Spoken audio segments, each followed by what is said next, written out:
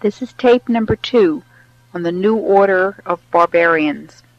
Change. Nothing is permanent. Streets would be rerouted, renamed. Areas you had not seen in a while then would become unfamiliar. Among other things, this would contribute to older people feeling that it was time to move on.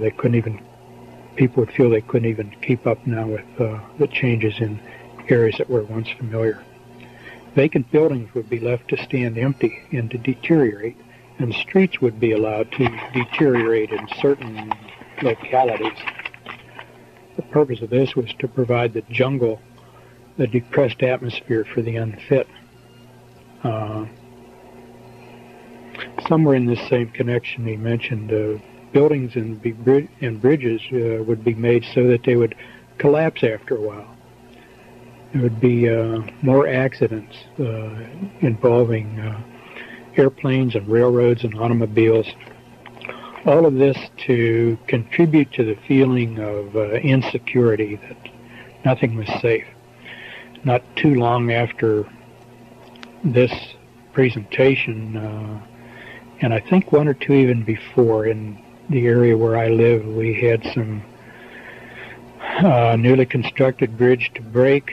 Another newly constructed bridge defect discovered before it broke.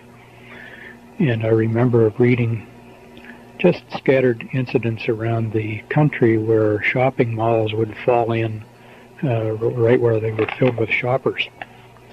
And I remember that one of the shopping malls in our area, first building I'd ever been in where you could feel this vibration throughout the entire building when there were a lot of people in there.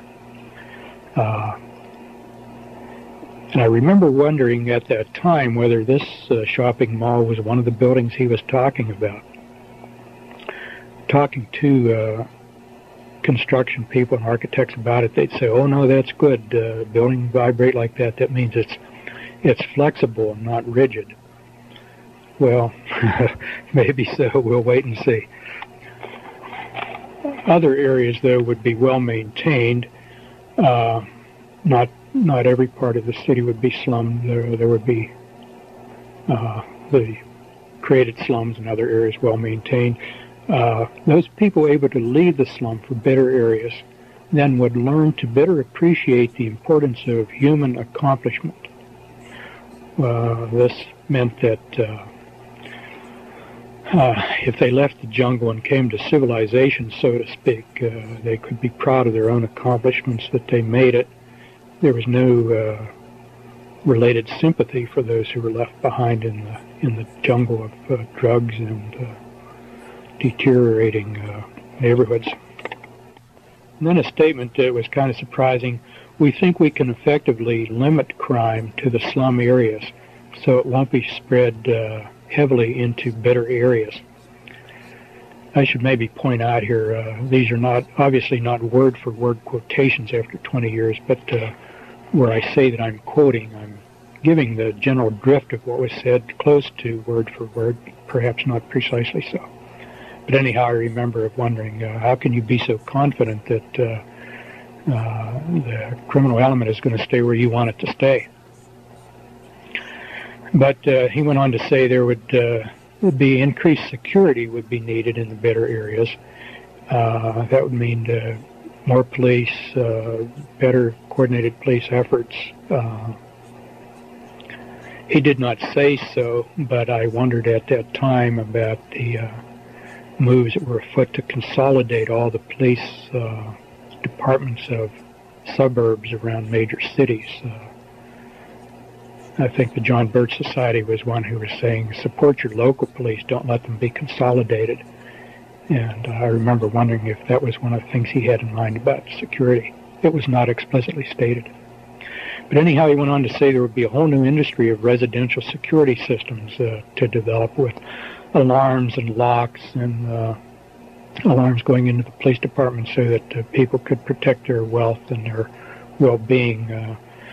Because some of the criminal activity would spill out of the slums into better, more affluent-looking areas that looked like they'd be worth burglarizing. But, and again, it was stated like as a redeeming quality see, we're generating all this more crime, but look how good we are. We're also generating the means for you to protect yourself against the crime. Sort of repeated thing throughout this presentation was the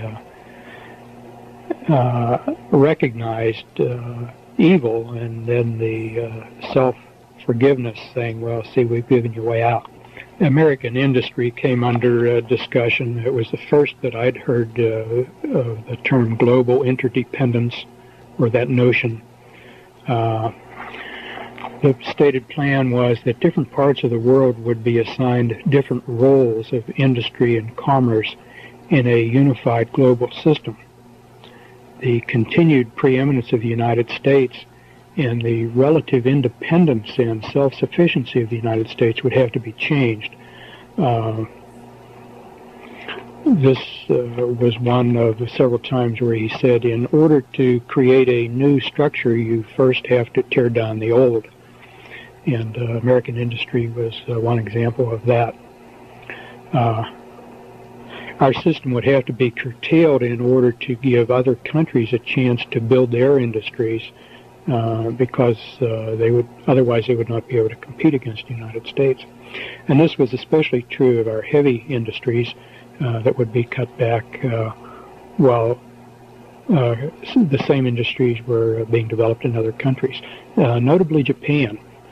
And at this point there was some discussion of steel, and particularly automobiles. I remember saying that automobiles would be imported from Japan on a equal footing with our own domestically produced automobiles, but the Japanese product would be better. Things would be made so they would break and fall apart. That is in the United States. So that people would tend to prefer the imported variety, and this would give a bit of a boost to foreign competitors. One example was Japanese. In 1969, Japanese automobiles, if they were sold here at all, I don't remember, but they certainly weren't very popular. But the idea was you would get a little bit disgusted with your Ford, GM, or Chrysler product or whatever, because little things like window handles would fall off more, and plastic parts would break that, had they been made of metal, would hold up. Your patriotism about buying American would soon give way to practicality, that if you bought Japanese or German or imported, that it would last longer and you'd be better off. Patriotism would go down the drain then. There was mention elsewhere of things being made to fall apart too. One of the, I don't remember specific items that, if they were even stated other than automobiles, but I do recall having the impression, sort of in my imagination, of a surgeon having something fall apart in his hands in the operating room at a critical time. Was he including this sort of thing in his discussion?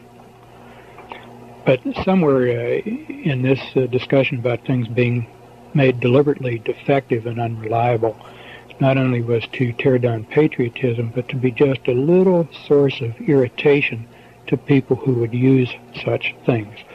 Again, the idea that you not feel terribly secure, promoting the notion that the world isn't a terribly reliable place. The United States was to be kept strong in information, communications, high technology, education, and agriculture. The United States was seen as continuing to be sort of the keystone of this global system, but heavy industry would be transported out. One of the comments made about heavy industry was we had had enough environmental damage from smokestacks and industrial waste, and some of the other people could put up with that for a while. This again was supposed to be a redeeming quality for Americans to accept. You took away our industry, but you saved our environment. So we really didn't lose anything. And along this line, there were talks, there was then discussion about people losing their jobs as a result of industry, and opportunities for retraining, and particularly population shifts would be brought about. This is sort of an aside, but I think I'll explore the aside before I forget it more. Population shifts were to be brought about so that people would be tending to move into the Sun Belt. There would be sort of people without roots in their new locations, and traditions are easier to change in a place where there are a lot of transplanted people as compared to trying to change traditions in a place where people grew up and had an extended family where they had roots. Things like new medical care systems, if you pick up from Northeast Industrial City and you transplant yourself to the South, Sun Belt or Southwest, you'll be more accepting of whatever kind of, for example, controlled medical care you find there than you would accept a change in the medical care system where you had roots and the support of your family.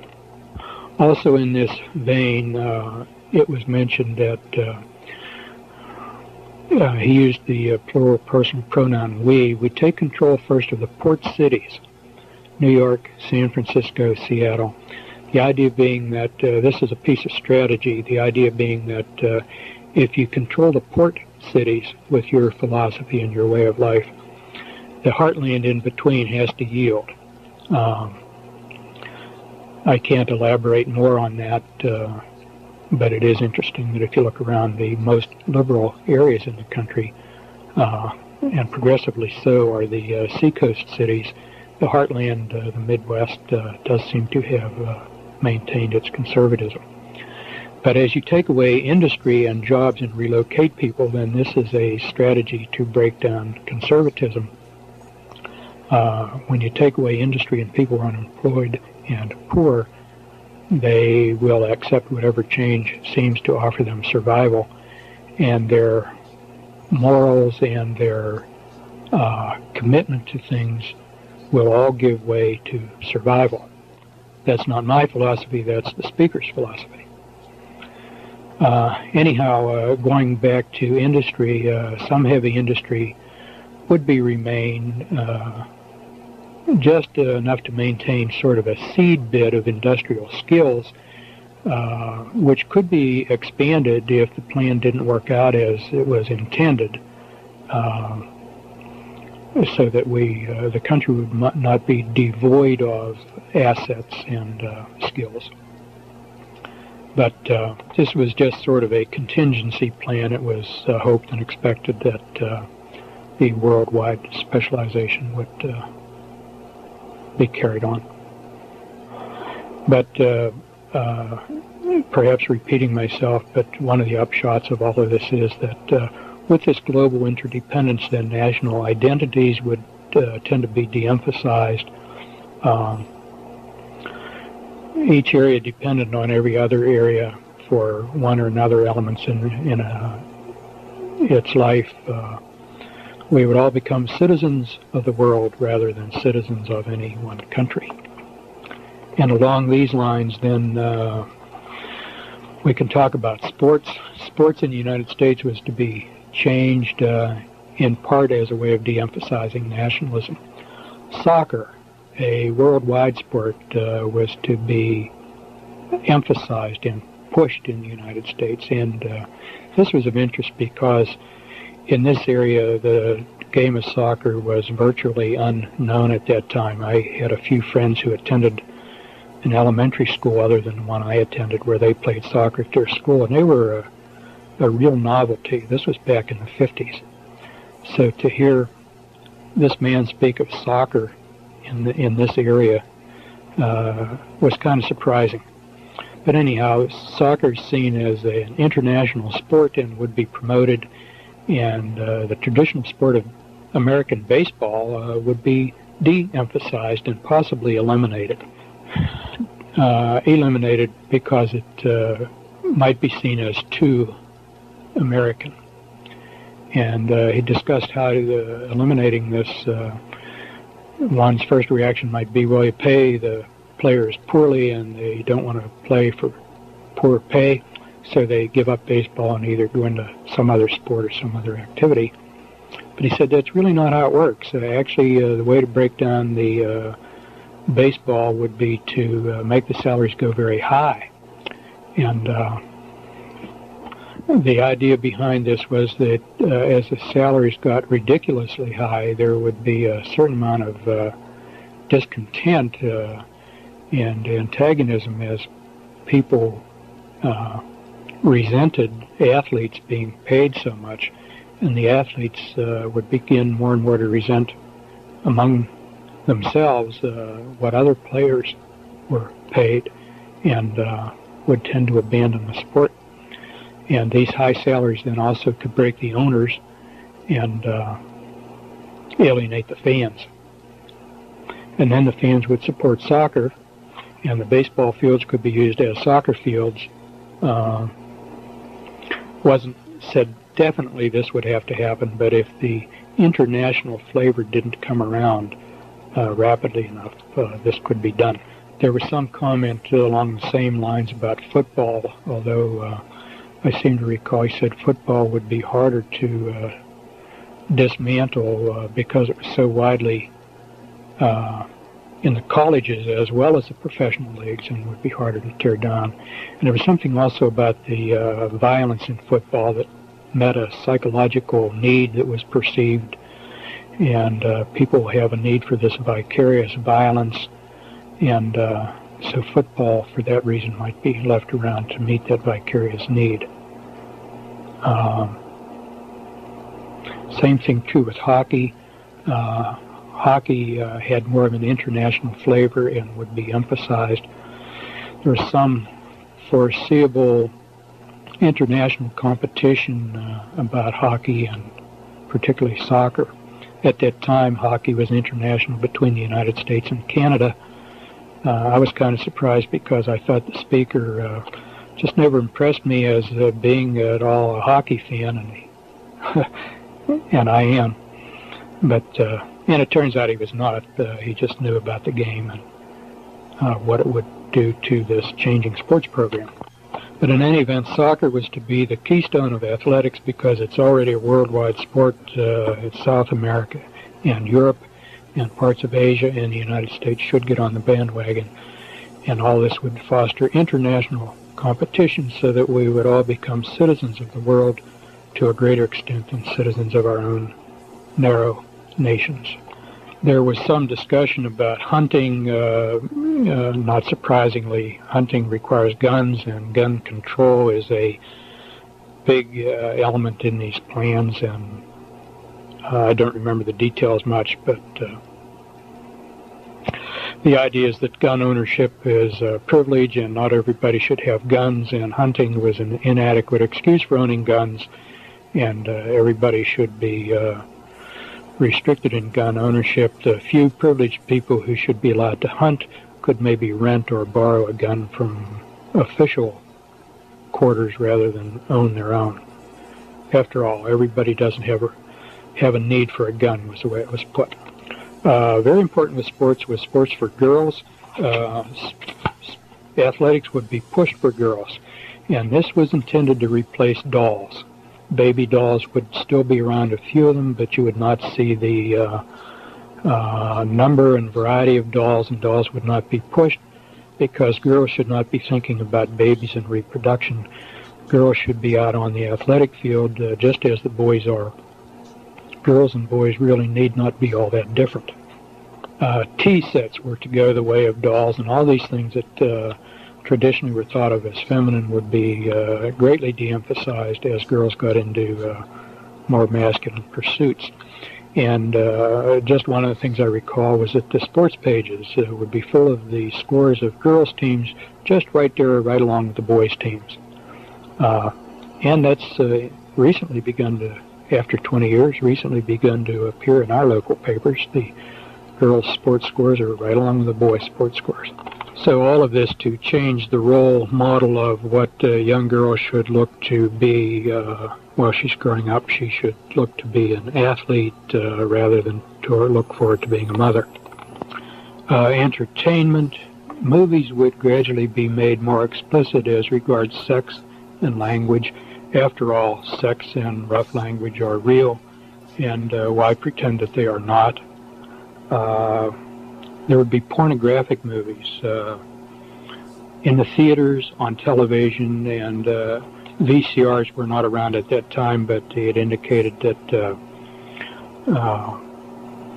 these cassettes would be available, and video cassette players would be available for use in the home, and pornographic movies would be available on these VCRs as well as in the neighborhood theater and on your television. It said something like you'll see people in the movies doing everything you can think of. Went on to say that and all of this is to bring sex out in the open. That was another comment that was made several times, a term, sex out in the open. Violence would be made more graphic. This was intended to desensitize people to violence. There might need to be a time when people would witness real violence and be a part of it. Later on it'll become clear where this is headed.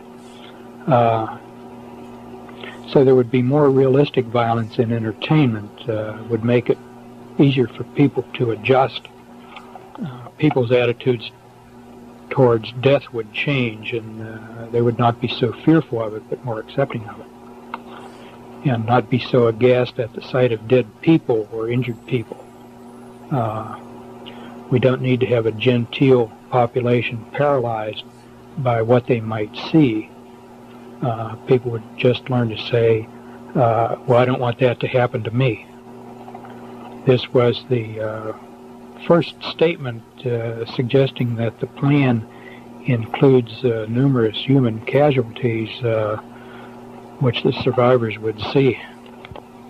This particular aspect of the presentation came back in my memory very sharply a few years later when a movie about the Lone Ranger came out, and I took my very young son to see it, and early in the movie were some very violent scenes. One, the victim's shot in the forehead, and there was sort of a splat where the bullet entered his forehead and some blood, and I remember regretting that I took my son, and remember of feeling anger toward the doctor who spoke. Not that he made the movie, but he agreed to be part of this movement, and I was repelled by the movie, and it brought back this aspect of his presentation very sharply in my memory.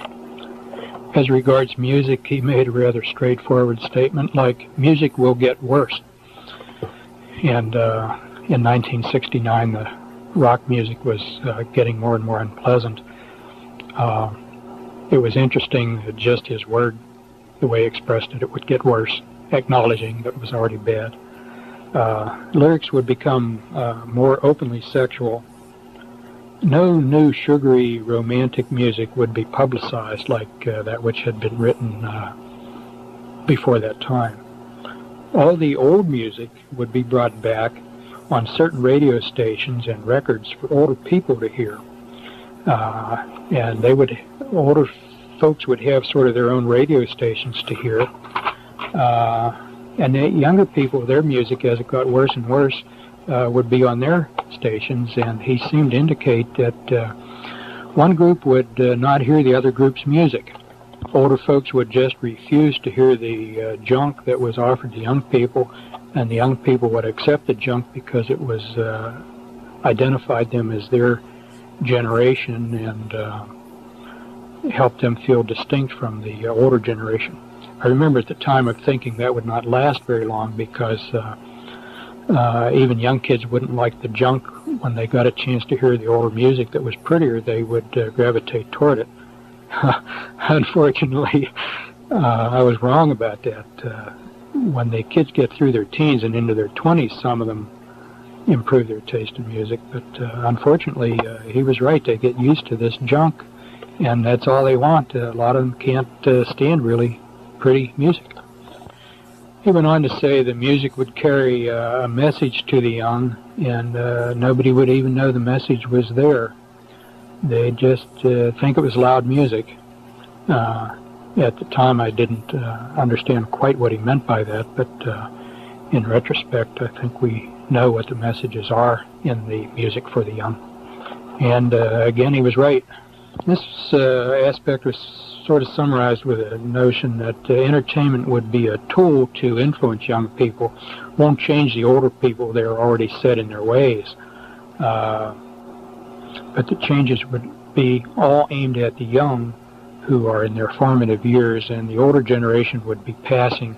Not only could you not change them, but they're relatively unimportant anyhow. Once they live out their lives and are gone, the younger generation being formed are the ones that would be important for the future in the 21st century. He also indicated all the old movies would be brought back again, and I remember on hearing that, through my mind ran quickly the memories of a number of old movies that I wondered if they would be included, the ones that I thought I would like to see again. Along with bringing back old music and old movies for older people, there were other privileges that also would be accorded older folks. Free transportation, breaks on purchases, discounts, tax discounts, a number of privileges just because they were older. And this was stated to be sort of a reward for the generation which had grown up through the Depression and had survived the rigors of World War II. They had deserved it, and they were going to be rewarded with all these goodies. And the bringing back of the good old music and the good old movies was going to help ease them through their final years in comfort. Then the presentation began to get rather grim, because once that generation passed, and that would be in the late 80s and the early 90s, where we are now, most of that group would be gone. And then gradually things would tighten up, and the tightening up would be accelerated. The old movies and old songs would be withdrawn. The gentler entertainment would be withdrawn. Travel, instead of being easy for old folks, travel then would become very restricted. People would need permission to travel, and they would need a good reason to travel. If you didn't have a good reason for your travel, you would not be allowed to travel. And everyone would need ID. This would at first be an ID card you would carry on your person, and you must show when you're asked for it. It was already planned that later on some sort of device would be developed to be implanted under the skin that would be coded specifically to identify the individual. This would eliminate the possibility of false ID, and also eliminate the possibility of people saying, well, I lost my ID. The difficulty about the skin implanted ID was stated to be getting a material that would stay in or under the skin without causing a foreign body reaction, whereby the body would reject it or cause infection, and that this would have to be material on which information could be recorded and retrieved by some sort of scanner while it was not rejected by the body. Silicone was mentioned. Silicone at that time was thought to be well tolerated. It was used to augment breasts. Women who felt their breasts were too small would get silicone implants. I guess that still goes on. In any event, silicone was seen at that time as the promising material to do both, to be retained in the body without rejection, and to be able to retain information retrievable by electronic means. Food. Food supply would come under tight control. If population growth didn't slow down, food shortages could be created in a hurry, and people would realize the dangers of overpopulation. Ultimately, whether the population slows down or not, though, the food supply is to be brought under centralized control so that people would have enough to be well nourished, but they would not have enough to support any fugitive from the new system. In other words, if you had a friend or relative who didn't sign on, and growing one's own food would be outlawed. This would be done under some sort of pretext.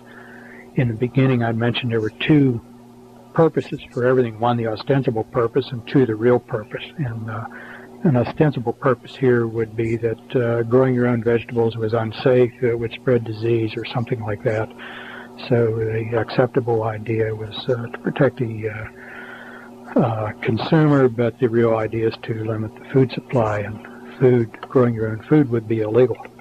And if you persist in illegal activities like growing food, then you're a criminal. There was a mention then of weather, W-E-A-T-H-E-R. This was another really striking statement. He said, we can, or soon will be able to control the weather. He said, I'm not merely referring to dropping iodide crystals into clouds to precipitate rain that's already there, but real control. And weather was seen as a weapon of war, a weapon of influencing public policy. You could make rain or withhold rain in order to influence certain areas and bring them under your control. There were two sides to this that were kind of striking. He said, on the one hand, you can make drought during the growing season so that nothing will grow, and on the other hand, you can make for very heavy rains during the harvest seasons so that the fields are too muddy to bring in the harvest, and indeed one might be able to do both. There was no statement how this would be done. It was stated that it was either already possible or very, very close to being possible. Politics. He said very few people know how government really works. Something to the effect that elected officials are influenced in ways that they don't even realize. And they carry out plans that have been made for them, and they think they are that they are authors of the plans. But actually they've been, are manipulated in ways that they don't understand. Somewhere in the presentation he made two statements that I want to insert at this time. I don't remember just where they were made, but they're valid as in terms of the general overall view. The one statement, people can carry in their minds and act upon two contradictory ideas at the same time, provided these two contradictory ideas are kept far enough apart. And the other one, the other statement is, you can know pretty well how rational people are going to respond to certain circumstances or to certain information that they encounter. So to determine the response you want, you need only control the kind of data or information that they are presented or the kinds of circumstances they're in. And being rational people, they'll do what you want them to do. They may not fully understand what they're doing or why. Somewhere in this connection then was a statement admitting that some scientific research data could be, and indeed has been, falsified in order to bring about desired results. And here it was said, people don't ask the right questions. Some people are too trusting. Now, this was an interesting statement because the speaker and the audience, all being doctors of medicine and supposedly very objectively, dispassionately scientific, and science being the be-all and end-all, well, to falsify data, scientific research data, in that setting is like blasphemy in the church. You just don't do that. Anyhow, out of all of this was to, on the political scene, was to come the new international governing body, probably to come through the UN and with the World Court, but not necessarily through those structures. It could be brought about in other ways. Acceptance of the UN at that time was seen as not being as wide as had been hoped. Efforts would continue to give the United Nations increasing importance. People would be more and more used to the idea of relinquishing some national sovereignty. Economic interdependence would foster this goal from a peaceful standpoint. Avoidance of war would foster it from the standpoint of worrying about hostilities. It was recognized that doing it peaceably was better than doing it by war. It was stated at this point that war is obsolete. And I thought that was an interesting phrase because obsolete means something that once was seen as useful is no longer useful. But war is obsolete, this being because of the nuclear bombs. War is no longer controllable. Formerly, wars could be controlled, but if nuclear weapons would fall into the wrong hands, there could be an unintended nuclear disaster.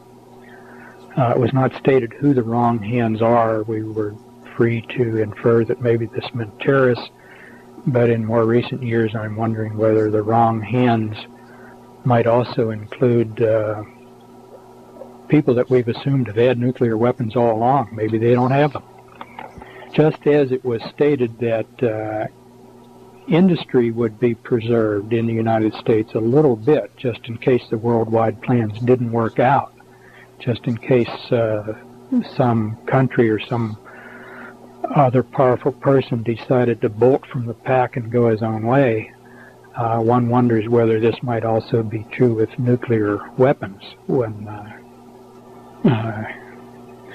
you hear that he said they might fall into the wrong hands, there was some statement that the possession of nuclear weapons has been tightly controlled, sort of implying that anybody who had nuclear weapons was intended to have them. That would necessarily have included the Soviet Union, if indeed they have them.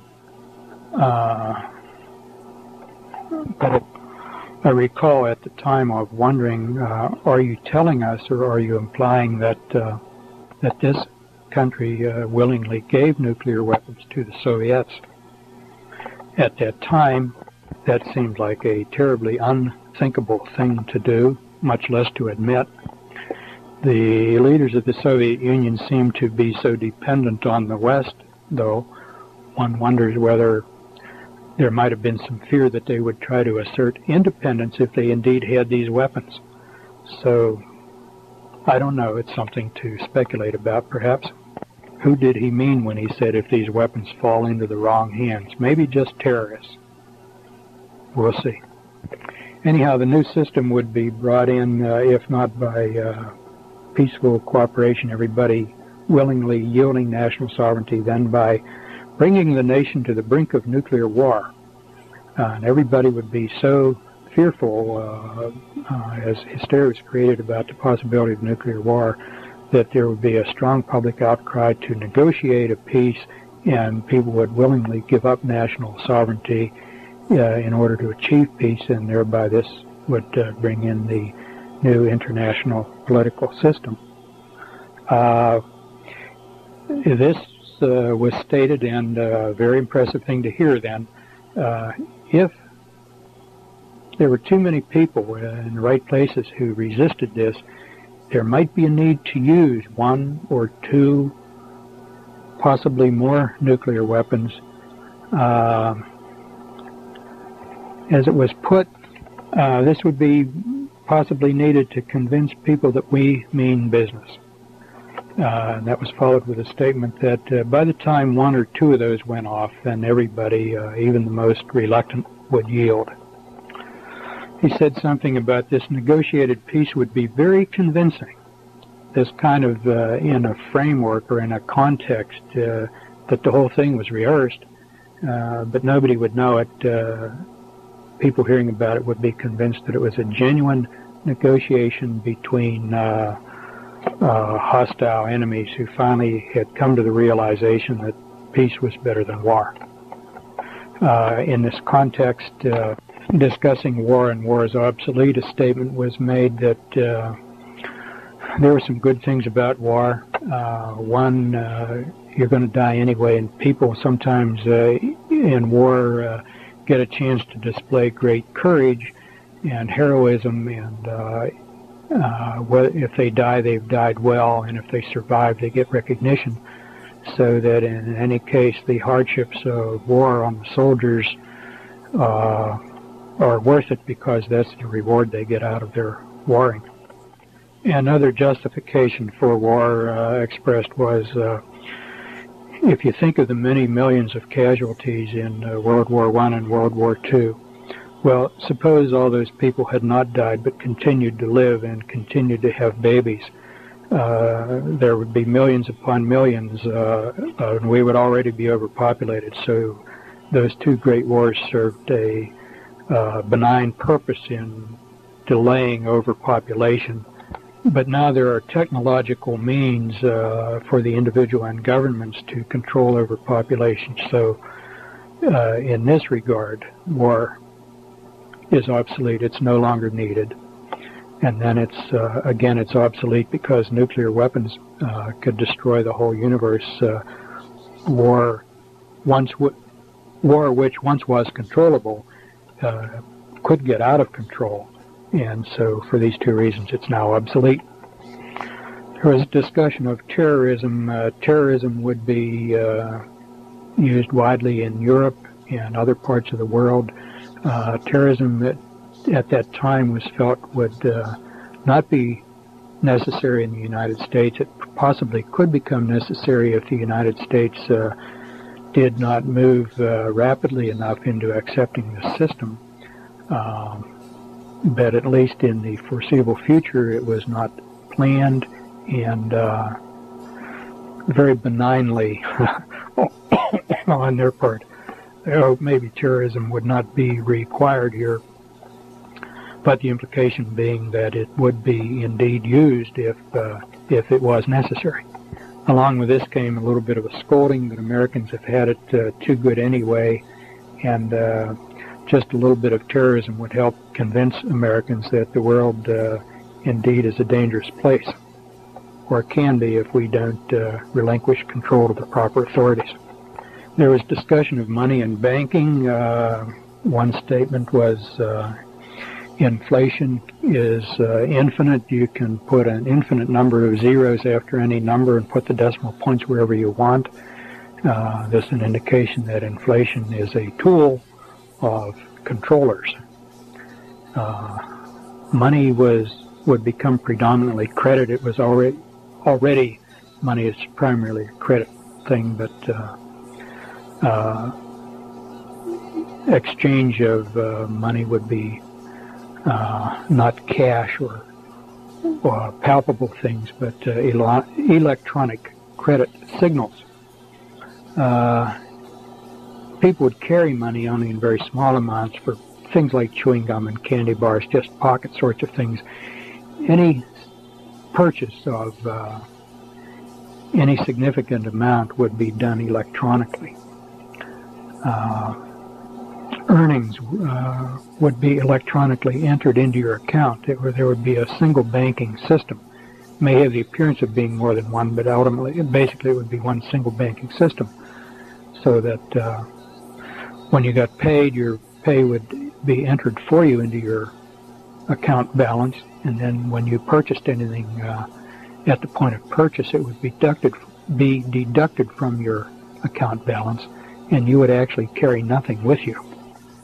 Also, computer records can be kept of whatever it was you purchased, so that if you were purchasing too much of any particular item, some official wanted to know what you were doing with your money, they could go back and review your purchases and determine what it was you were buying.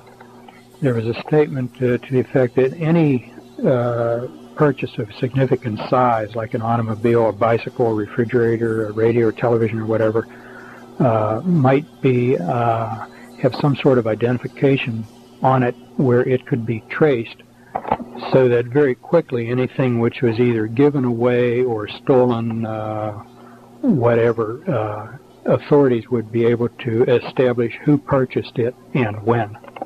Computers would allow this to happen.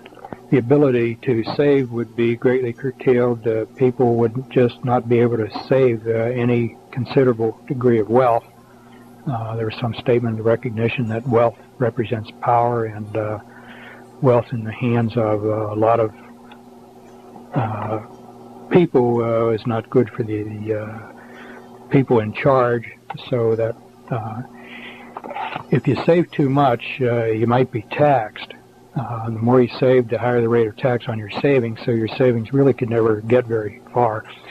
And also, if you began to show a pattern of saving too much, you might have your pay cut. People would say, well, you're saving instead of spending. You really don't need all that money. But basically the idea being to prevent people from accumulating any wealth which might have long-range disruptive influence on the system. People would be encouraged to use credit to borrow, and then also be encouraged to renege on their debts so that they would destroy their own credit. And the idea here is that, again, if you're too stupid to handle credit wisely, this gives the authorities the chance to come down hard on you once you've overshot your credit.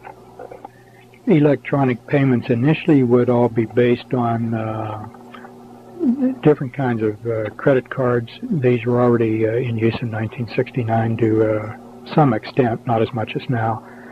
But people would have credit cards with the electronic strip on it, and once they got used to that, then it would be pointed out the advantage of having all of this combined into a single credit card serving a single monetary system, and then you don't have to carry around all that plastic. So the next step would be the single card, and then the next step would be to replace the single card with a skin implant. The single card could be lost or stolen, give rise to problems, could be exchanged with somebody else to confuse identity. The skin implant, on the other hand, would be not losable or counterfeitable or transferable to another person, so you and your accounts would be identified without any possibility of error. And the skin implant, of course, would have to be put somewhere that was convenient to the scanner, for example, your right hand or your forehead. At that time when I heard this, I was unfamiliar with the statements in the book of Revelation. The speaker went on to say, now some of you people who read the Bible will attach significance to this, to the Bible, but he went on to disclaim any biblical significance at all. This is just common sense of how the system could work and should work, and there's no need to read any superstitious biblical principles into it. As I say, at the time I was not very familiar with the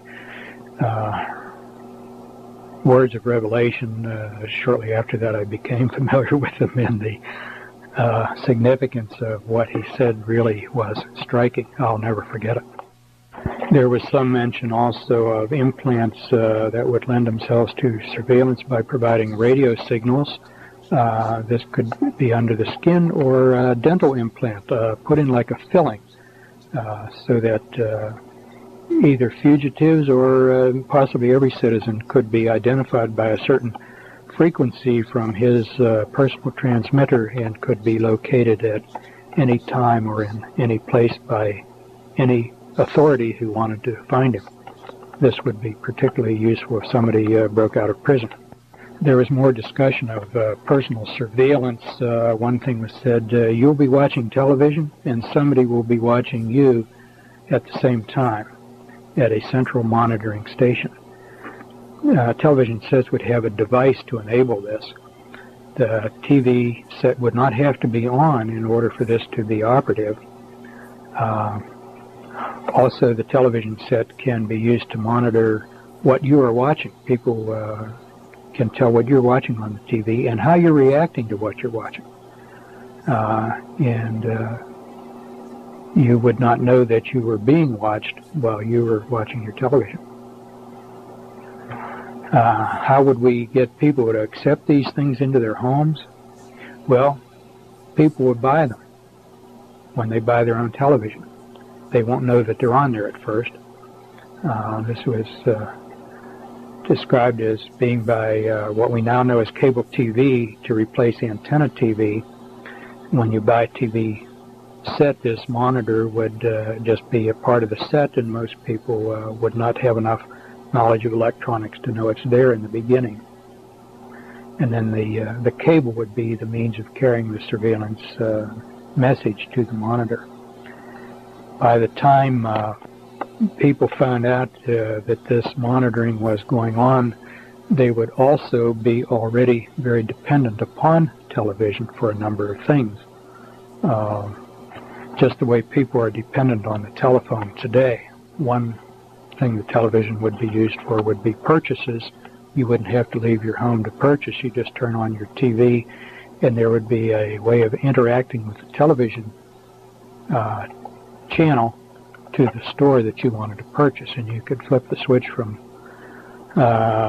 place to place to choose a refrigerator or clothing. This would be both convenient, but it also would make you dependent on the television, so that the built-in monitor is something you could not do without. There was some discussion of audio monitors too, just in case the authorities wanted to hear what was going on in rooms other than where the television monitor was. And in regard to this, the statement was made, any wire going into your house, for example, your telephone wire, could be used this way. I remember this in particular because it was fairly near the end of the presentation, and as we were leaving the meeting place, I said something to one of my colleagues about going home and pulling all the wires out of the house, except that I knew I couldn't get by without the telephone. And the colleague I spoke to just seemed numb. To this day, I don't think he even remembers what we talked about or what we heard that time, because I've asked him. But at that time, he seemed stunned. Before all these changes would take place with electronic monitoring, it was mentioned that there would be service trucks all over the place working on the wires and putting in new cables. This is how people who were on the inside would know how things were progressing. Privately owned housing would become a thing of the past. Cost of housing and financing housing would gradually be made so high that most people couldn't afford it. People who already owned their houses would be allowed to keep them, but as years go by, it would be more and more difficult for young people to buy a house. Young people would more and more become renters, particularly in apartments or condominiums. More and more unsold houses would stand vacant. People just couldn't buy them. But the cost of housing would not come down. You'd right away think, well, the vacant house, the price will come down, people will buy it, but there was some statement that to the effect that the price would be held high, even though there was many of them available, so that free marketplaces would not operate. People would not be able to buy these, and gradually more and more of the population would be forced into small apartments which would not accommodate very many children. Then as the number of real homeowners diminished, they would become a minority. There would be no sympathy for them from the majority who dwelled in apartments, and then these homes could be taken by increased taxes or other regulations that would be detrimental to home ownership and would be acceptable to the majority. Ultimately, people would be assigned where they would live, and it would be common to have non-family members living with you. This by way of your not knowing just how far you could trust anybody. This would all be under the control of the Central Housing Authority. Have this in mind in 1990 when the census comes out and they ask how many bedrooms in your house, how many bathrooms in your house, do you have a finished game room? This information really is personal and of no national interest to government under our existing Constitution, but you'll be asked those questions and decide how you want to respond to them. When the new system takes over, people will be expected to sign allegiance to it, indicating they don't have any reservations or holding back to the old system. There just won't be any room, he said, for people who won't go along. We can't have such people cluttering up the place, so such people would be taken to special places. And here I don't remember the exact words, but the inference I drew was that at these special places where they were taken, then they would not live very long. He may have said something like disposed of humanely, but I don't remember very precisely, just the impression that the system was not going to support them when they would not go along with the system. That would leave death as the only alternative. somewhere in this vein, he said there would not be any martyrs.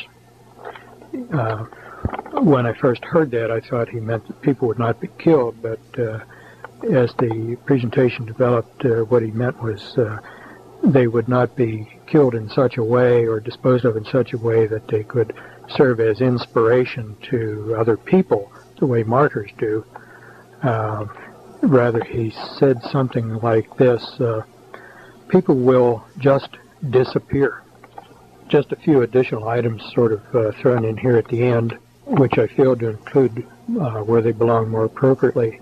One, the bringing in of the new system, he said, probably would occur on a weekend in the winter. Everything would shut down on Friday evening, and Monday morning when everybody wakened, there would be an announcement made that the new system was in place.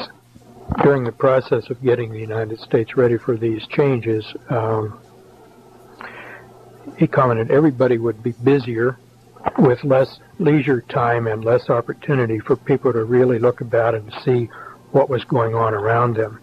Also, there would be more changes, more difficult to keep up as far as one's investments. Investment instruments would be changing, policies, interest rates changing, so that it would be a difficult job just to keep up with what you had already earned. Interesting about automobiles, it would look as though there were many, many varieties of automobiles, but when you looked very closely, there would be great duplication. It would be made to look different with chrome and wheel covers and this sort of thing, but looking closely, one would see that the same automobile was made by more than one manufacturer. This recently was brought home to me when I was in a parking lot and saw a small Ford, I forget the model, and a small Japanese automobile, which were identical, except for little things like the number of holes in the wheel cover and the chrome around the plate and the shape of the grille. But if you looked at the basic parts of the automobiles, they were identical. They just happened to be parked side by side where I was struck with this, and I was again reminded of what had been said many years ago. I'm hurrying here because I'm near the end of the tape, and let me just summarize by saying to hear all of these things said by one individual at one time in one place, relating to so many different human endeavors, and then to look and see how many of these actually came about, that is, changes accomplished between then and now, and the things which are planned for the future. I think there's no denying that this is controlled, and there is indeed a conspiracy.